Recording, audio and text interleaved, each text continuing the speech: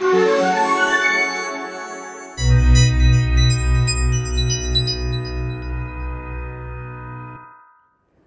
Herb Silverman. I live in Charleston, South Carolina. I'm a retired math professor, and I'm openly secular. Well, it started as a child. I was born in an Orthodox Jewish family, and I went to Hebrew school and believed for a while, I suppose, until we were encouraged to ask questions in Hebrew school, and I didn't get a good answer for who created God. But I had more and more questions. I got interested in mathematics and logic when I was young and decided to just do the things within Judaism that seem reasonable, like ethical values, and got rid of some of the rituals. And pretty soon God went as well, because there was no logical reason to believe in the kind of deity I was taught to believe in. Well, mostly living in Philadelphia and then going to graduate school in New York and living in Massachusetts.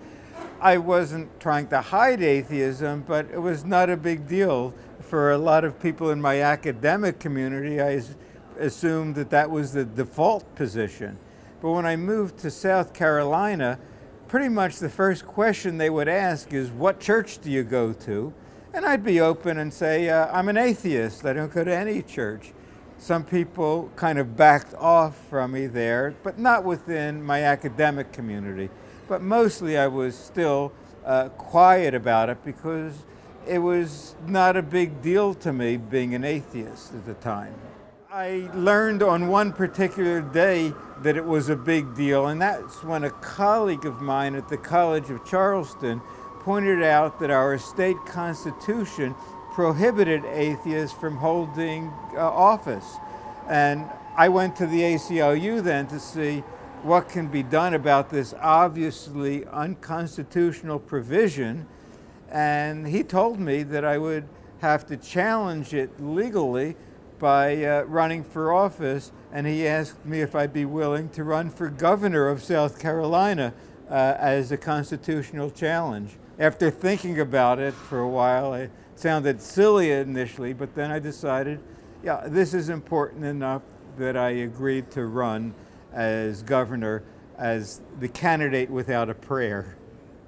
After I ran for governor, the court decision at that time was that the judge would only rule on its merits if I won the election. Incidentally, this judge was appointed on the recommendation of our Senator Strom Thurmond, which says something about where the judge stood. But then I found out I was ineligible for any public office, so I applied to become a notary public and was rejected there. And in a deposition, I found out that there had been over 33,000 applicants in that period that I was contesting it, and that I was the only one rejected. As far as I know, the only one in the history of South Carolina. So we had a much better case then, and there were a variety of appeals that I won until in 8 years after I ran for governor, I won a unanimous decision in the South Carolina Supreme Court saying that there is no religious test for public office, even though the South Carolina Constitution said there was. So after winning in the Supreme Court, now atheists are allowed to hold public office in South Carolina. Our next step is winning elections. There's a misconception that if we don't believe in God, we must be somehow inherently evil. And some people had asked me, well, since you don't believe in God, does that mean you feel free to go out and rape and murder and do whatever you think you could get away with? Usually my response to such questions is, with an attitude like that, I hope you continue to believe in a God. But most people eventually recognize that they're not just doing the right thing because of fear of punishment in an afterlife, and we have a lot in common. We just happen not to believe in any gods, and being good without God is what we're about.